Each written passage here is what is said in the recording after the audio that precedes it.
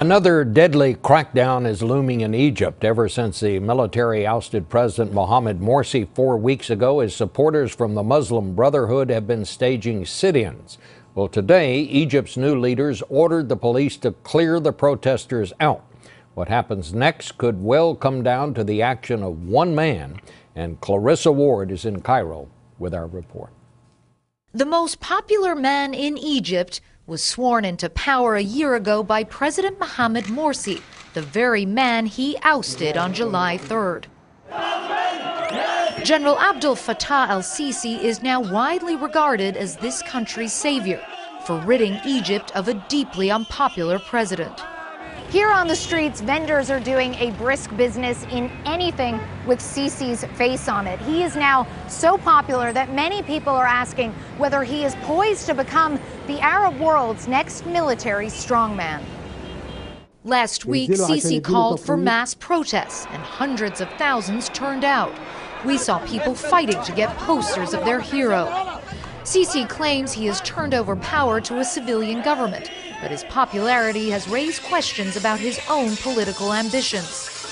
Retired General Sama Saif al-Yazal isn't worried about that. He will not be involved at all. He will not run for the office. Take my word. For sure? He told me that, personally. Sisi already holds 3 of the most powerful jobs: commander of the armed forces, defense minister, and deputy prime minister. Today, Egypt's military-backed government ordered the breakup of the Muslim Brotherhood's protest camps. There have been 2 mass killings of Morsi's supporters in the past few weeks, but General al-Yazal said it will be the Muslim Brotherhood's fault and not Sisi's if things turn bloody.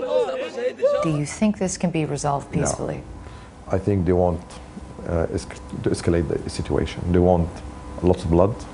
And will they get it? I know quite well that the police would try definitely to make it the easy way, not the hard way. But I'm sure they will not do it the easy way. I'm sure they will like the hard way. Clarissa Ward in Cairo. Clarissa, how did the Muslim Brotherhood react to all of this?